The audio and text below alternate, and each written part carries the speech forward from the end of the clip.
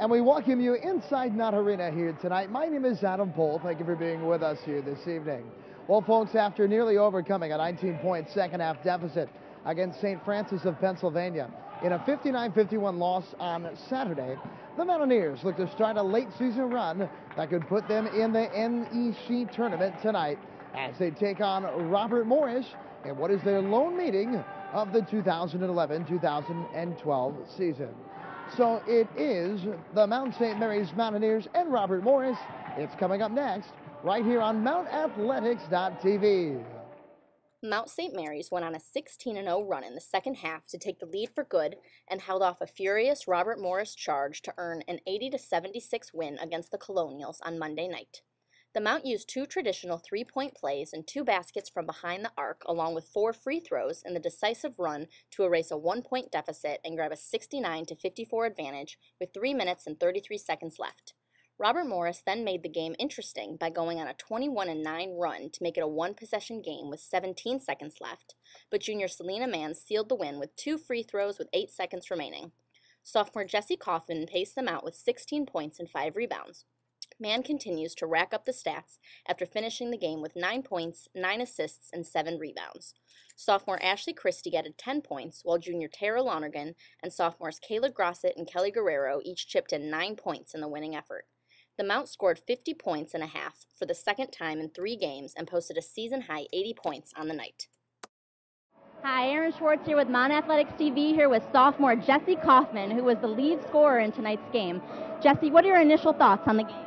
I think it was a really good game for us tonight. Last game, we didn't really play a full 40. We knew that tonight we needed to play for a full 40 minutes, which we did. The last 2 minutes was really long. They were fouling us intentionally, and I think we stuck it out. We were able to make free throws. We played well in the first half, and we were able to finish it in the second. And you played a monumental part in that huge run that Mount St. Mary's had in the second half. What kinds of things do you think were working for you offensively? They fell back into a zone, and the middle of the zone was really open, so I knew I had to make myself available. I had to be able to catch, turn, look for my shot, catch, turn, look to pass out, and I just really had to knock down the open shots they were giving me.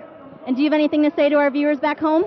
Come out and watch us next Wednesday, the 15th, against Wagner. Great, thanks, Jessie, and good luck this weekend. Thank you. And now I've got head coach Brian Witten. Coach, you guys had some great things going on, both offensively and defensively. What are your initial thoughts on the game? I mean, any win's a great win. Obviously, we'll take it. We did some very, very good things, especially in the middle of that second half where we got up by 15.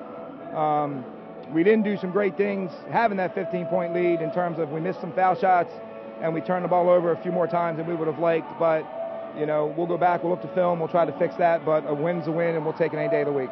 And you had some pretty impressive statistics, including scoring over 40 points off the bench.